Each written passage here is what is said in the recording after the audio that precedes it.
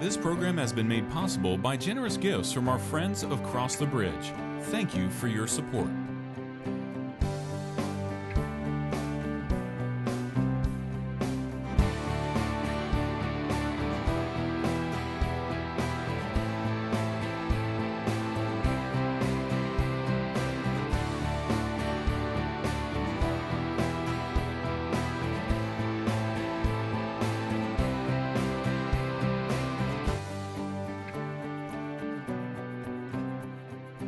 Title of today's message is Failure is Not an Option.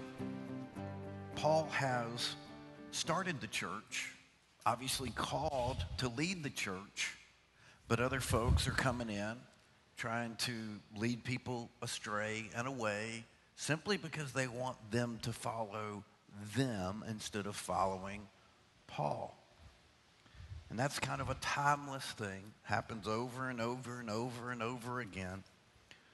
Of church splits and people trying to go do their own thing with people that were already in an existing church. And as we look at this battle and think about this, it reminds me of a story. There was a Scottish leader,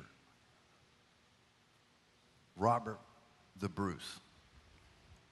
If you've ever seen Braveheart, you saw him in that movie making some political mistakes, but he was after William Wallace, and he made a very strange request that when he died, that the next leader would take a portion of his heart and put it in a leather sack and wear it around his neck into the battles because he wanted to be a part of the battles even after he was gone. Well, the Scots were kind of known for their fighting. In an unconnected statement, I have Scottish blood.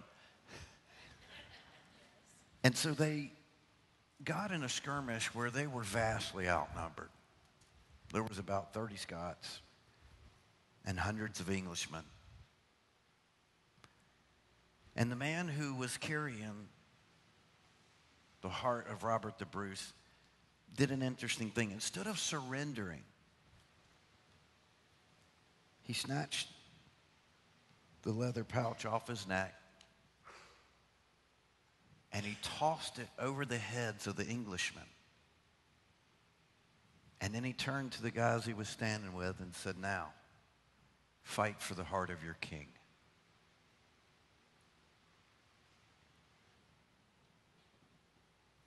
You know what? In life, sometimes we have skirmishes. Sometimes we may even feel like we're outnumbered. We may even think what we're facing is impossible. And yet, we're told very clearly in the Bible that I can do all things through Christ who strengthens me. Meaning that if God brings you to a battle, He has the strength to equip you to bring you through it victoriously. And remember that in those moments when maybe you're weak, maybe it looks bad, looks dark, that phrase, fight for the heart of your king. In 2 Corinthians, we'll go back to verse 1 and just kind of read through. 2 Corinthians 10, verse 1 says, "Now I, Paul, myself, am pleading with you by the meekness and gentleness of Christ, who in presence am lowly among you, but being absent am bold towards you. But I beg you that when I am present, I may not be bold with that confidence by which I intend to be bold against some, which think of us as if we walked according to the flesh. For though we walk in the flesh, we do not war according to the flesh. Excuse me.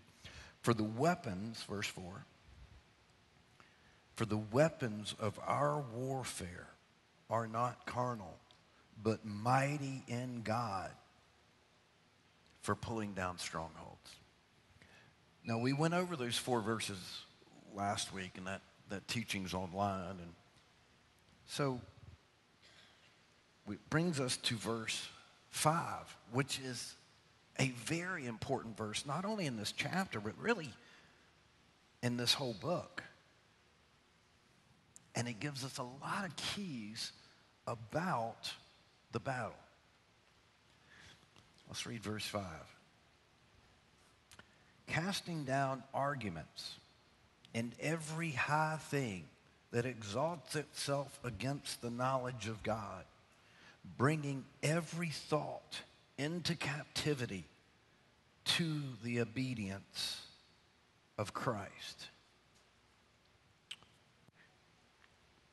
Now, before we dig into that verse in particular, let me make a statement, because I don't want you hearing about battles and skirmishes and asking the question, well, what if I lose? Well, in a technical sense, some of the battles you will lose, in the sense that you won't always do the right thing. You're probably already painfully aware of that and don't need me to tell you that.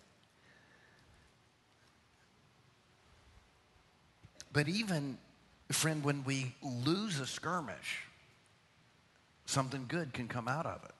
We can win. We can have a win even through a loss.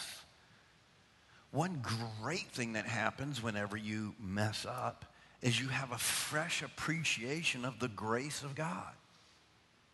You also are less judgmental of those around you coming freshly off of a mistake, aren't you? When things are going well, you're tempted to look down your nose at people. You're tempted to throw your head back so high that if it had rained, you'd drown. But when you mess up, then you have compassion and grace for people.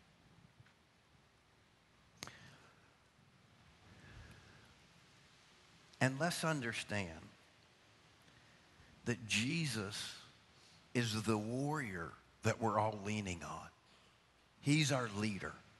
He's our real commander-in-chief. No offense against anybody who's in or ever been in Washington.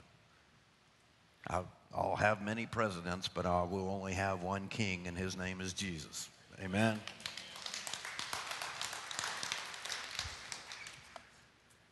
I probably just got put back on some list or something. But Jesus says this when he was talking to the disciples, and I call it the real Lord's Prayer. We have that little, section that we call the Lord's Prayer, but that was Jesus teaching them how to pray. When Jesus was praying, it's a great section to read, John 16:17. Jesus is getting ready to be beaten. He's getting ready to be crucified, betrayed, all these things. And yet he turns to the disciples and says, "Let not your heart be troubled." It's a great model. See, we can get caught up in our own little world and our own little skirmishes and stuff. Be careful about doing that. Jesus, in his hour of need, focused on others. And he said this in John 17:12. He said, "While I was with them in the world, I kept them in your name. Those whom you gave me, I have kept. And none of them is lost, except the son of perdition, that the scripture might be fulfilled." So when Jesus has you, friend, Jesus has you. It's not like you can slip out of his hands or slip through his fingers. And while we battle while we stand right in the palm of his nail-scarred hand. Now, that doesn't mean that we don't fight or shouldn't be vigilant. The Bible takes great care to talk about this battle, great care to talk about the skirmishes and the things that go on. 1 Peter chapter 5, verse 8 says, be sober, be vigilant, because some adversary,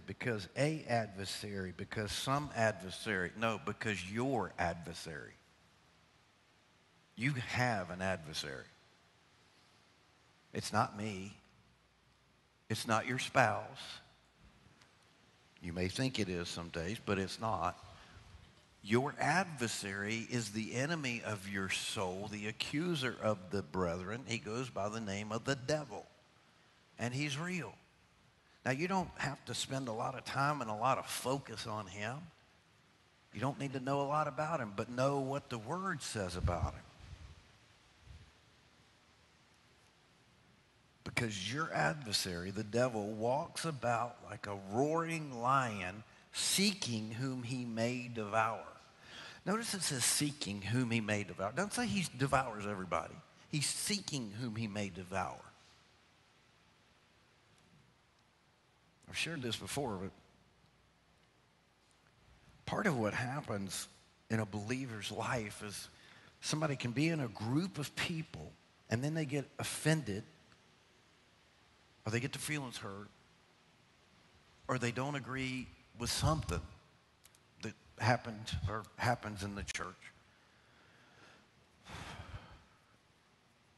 Think about that. Think if you treated your workplace like you look at the church, and you went in on Monday and then somebody didn't fold a piece of paper the way that you thought it should be folded, and you said, you know what? I know I've been here 15 years, but I'm out of here. She folded that piece of paper so wrong, I quit.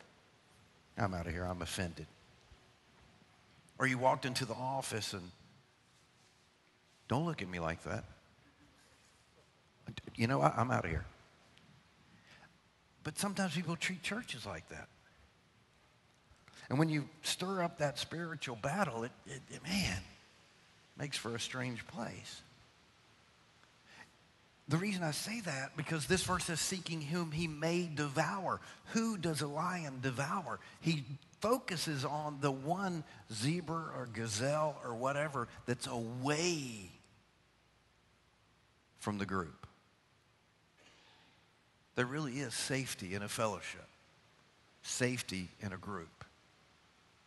You get out on your own, by yourself spiritually, you can be vulnerable. And so that's why it's good. That's why the Word of God says to dwell together in fellowship. And also let's realize it says like a roaring lion.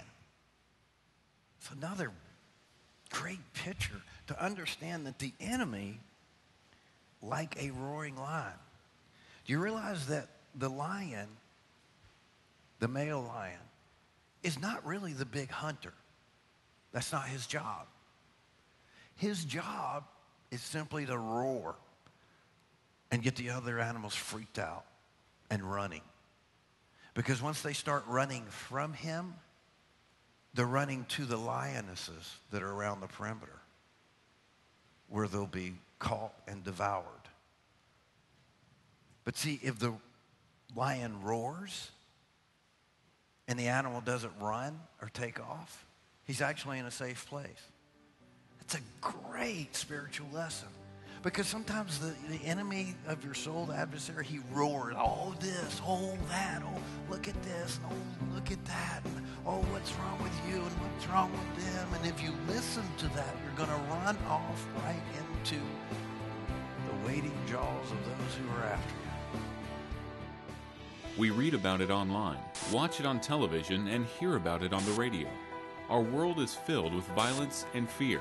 Whether it's threats of terrorism around the world or senseless violence in our own backyard, our world is clearly broken and in need of hope. That's why this month only, Cross the Bridge Ministries is offering Know Your Future, Be Immune to Terrorism. This special presentation from David McGee was filmed on the anniversary of 9/11 and is a message of hope and victory. This insightful teaching also exposes the truth about Islam's dangerous past while rejoicing in God's plan for our future. Join David McGee as he helps you and your loved ones to walk in peace and not be afraid of what the future holds. The product Know Your Future, Be Immune to Terrorism is our gift to you for a donation of any amount to Cross the Bridge Ministries. Call today to receive your copy of Know Your Future by dialing 877-458-5508 or visit us online at crossthebridge.com. Instead of letting the peace that passes all understanding rule in your hearts. It's a very deep verse, 1 Peter 5:8. And what does the enemy want from you? Well, we're told. We're told he's the accuser of the brethren. So he wants to accuse you. And let me say this, because I struggled with something early on when I was a young Christian. I'd done some things that I really painfully regretted. One series of events, every time I asked God to forgive me, I'd keep bringing that up. God, forgive me of this again. And one day when I was in prayer, the Lord said, was it not enough? In that still small voice, and I said, what? He said, was it not enough? I said, was what not enough? He said, apparently, my blood and my death were enough to cover most of your sins. But was my blood and my death not enough to cover those sins you keep bringing up? It really cut me to the heart. Because I realized I wasn't trusting in his forgiveness. And that day I accepted his forgiveness for those things, and I never mentioned them again. If you think you're being spiritual by asking forgiveness for the same sins over and over, you're not. Now, if you're committing the same sins over and over, yes, ask God to forgive you repeatedly and break out of that cycle. But if you're asking him over and over to forgive you of something you did long ago in your past, it's not God who's bringing that up to you. It's the accuser of the brethren. Let's apply that to our relationships. Do you bring up somebody's mistakes to them over and over and over and over and over and over and over and over again? That's not like Jesus. That's more like the enemy. Now, I know that sometimes it's really tempting to bring those things up. I understand that. I'm a person. I'm a human. I'm married. I got kids and all that stuff. I felt so sorry years ago for this woman that she was in her driveway and she accidentally left her car in drive and went to get the paper in front of the car, and the car moved and ran her over. Didn't hurt her, but it ran her over. The reason I felt so bad for her is not because the car hit her, because I realized that she never again won an argument with her husband. Because sooner or later in that discussion was going to be, oh yeah, well, honey, remember the time you were out and you didn't call me and you were late, and you remember this and you didn't do this and you didn't, it all come down to husband going, yeah, well, what about the time you ran yourself over? But see, we shouldn't bring up people's mistakes over and over again, but we do. You know what's interesting? If you look in your Bible at the Gospel of John chapter 8, almost all our Bibles have the same heading, the adulterous woman. How interesting that we've decided to label that woman for 2,000 years, the adulterous woman. Forgetting the words of Jesus in that very chapter where he says, who condemns you? And she says, no one, Lord. And he says, neither do I. Go and sin no more. And then somebody that was subdividing the chapters put the adulterous woman.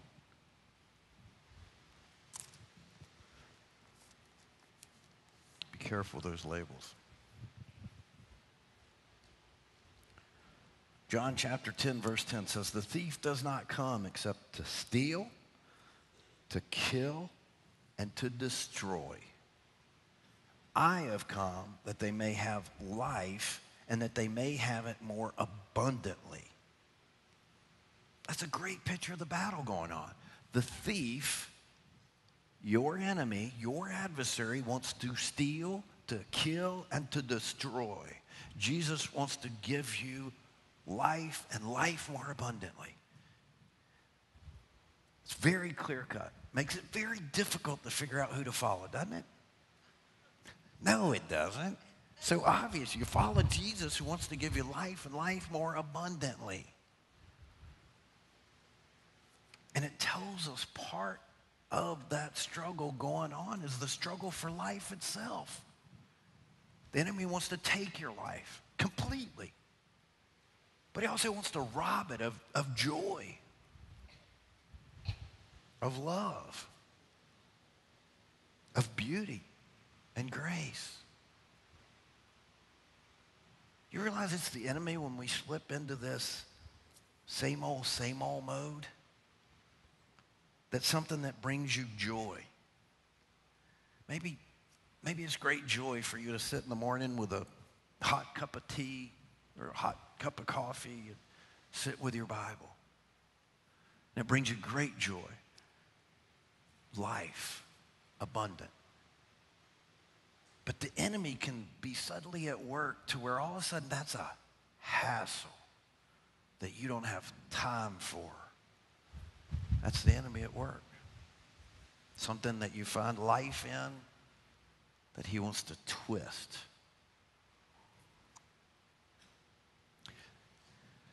Back to this verse. Casting down arguments and every high thing that exalts itself against the knowledge of God, bringing every thought into captivity to the obedience of Christ.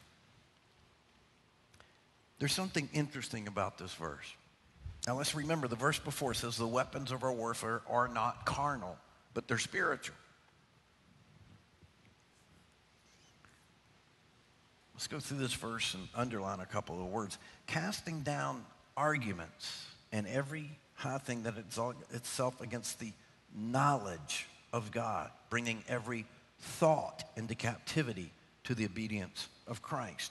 Or if we look into the King James version of this verse, casting down imaginations and every high thing that exalts itself against the knowledge of God, and bringing into captivity every thought to the obedience of Christ. Look at those three words: imaginations, knowledge, thought.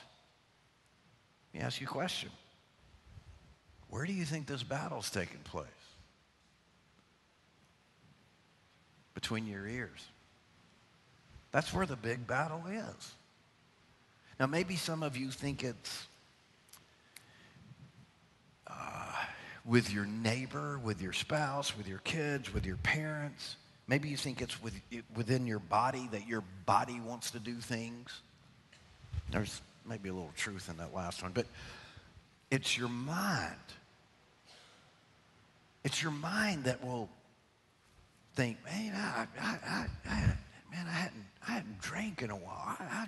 I'd really like to go have a drink, and then I'm just, I'm not going to go in. I'm just going to drive past the bar, and then, oh, wait a minute, is that Joe's car? I'm just going to drive in and see. It's here. It's here. This is where we plan out our sin long before we commit it. Or it's where we stop it. It's not a sin to have some weird, strange thought. That's part of the attack. Understand that. If you've ever been sitting in here worshiping the Lord, or sitting here listening to a teaching, and all of a sudden you get some weird image or some weird thought or something like that, and you think, what in the world is that? That's not from this world. That's from the pit of hell. Because he'll flash things from you. And that's why you got to be careful about what you see and what you listen to. Because he'll bring up that little file folder at the weirdest of times. So the battle is taking place in our mind. That's the first life lesson here. Most of our spiritual battles take place in our mind. This is part of why reading the Bible, studying the Bible, learning about the Bible is so important because you're renewing your mind. When we went to school, they taught us about different things, but they didn't teach us some of the more important things. They didn't teach us about God, unless you went to a Christian school. Didn't teach us about the love of God, the forgiveness of God, how to tithe, how to serve, how to be born again, about this spiritual battle. No, these are things that we learn in studying the Bible. These are things that we learn in doing the Bible. And that's why what we do here at the Bridge is so unique and so important. Teaching the Bible, verse by verse, chapter by chapter. Some of you have been carrying stuff for years and it's weighing you down and ripping you off, stealing your joy and your peace. You've held it for too long and it's like a rattlesnake that's hitting you with poison. Put it down. Sit it down and leave it. And pray with me right now, out loud. Dear Jesus, I believe in you. I believe you died for me so I could be forgiven. And I believe you were raised from the dead so I could have a new life. And I've done wrong things. And I am sorry. Please forgive me of all those things. Please give me your spirit and your power to follow you all my life. In Jesus' name. If you've prayed this prayer with Pastor David, receiving Jesus Christ for the first time, or rededicating your life to the Lord, please call and let us know. We want to send you our exclusive First Steps package for free. This package will help you grow in your new life. Receive your First Steps package by calling 877-458-5508. That's 877-458-5508. Or visit us online at crossthebridge.com. We read about it online, watch it on television, and hear about it on the radio. Our world is filled with violence and fear, whether it's threats of terrorism around the world or senseless violence in our own backyard. Our world is clearly broken and in need of hope. That's why this month only, Cross the Bridge Ministries is offering Know Your Future, Be Immune to Terrorism. This special presentation from David McGee was filmed on the anniversary of 9/11 and is a message of hope and victory. This insightful teaching also exposes the truth about Islam's dangerous past while rejoicing in God's plan for our future. Join David McGee as he helps you and your loved ones to walk in peace and not be afraid of what the future holds. The product Know Your Future, Be Immune to Terrorism is our gift to you for a donation of any amount to Cross the Bridge Ministries. Call today to receive your copy of Know Your Future by dialing 877-458-5508 or visit us online at crossthebridge.com.